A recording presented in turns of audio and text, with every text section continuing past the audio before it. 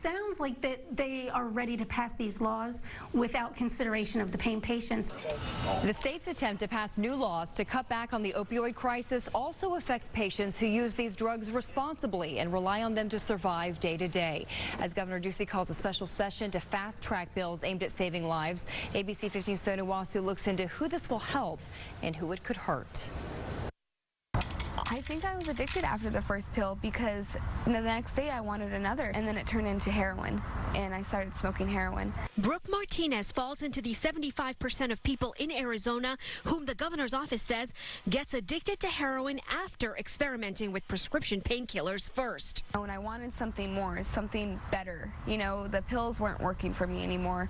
I felt that they weren't getting me high, I guess you can say, anymore, and so heroin was stronger. On the flip side, another group of people who also rely on prescription painkillers every single day, but they're not addicts. They are people like Barby Ingle, living with chronic pain. On the bad day, the pain feels like burning, fire pain, like somebody put lighter fluid on me and caught me on fire. Barby Ingle is an advocate for Arizonans who do live with chronic pain.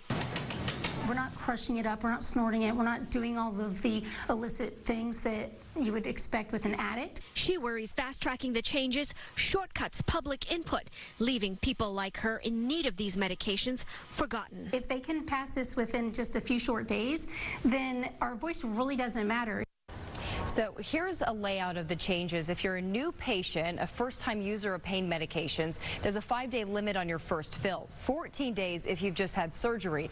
We did reach out to the governor's office with these concerns. We're told these laws do have some wiggle room for doctors, dosages, and limits to make sure pain patients will not fall through the cracks.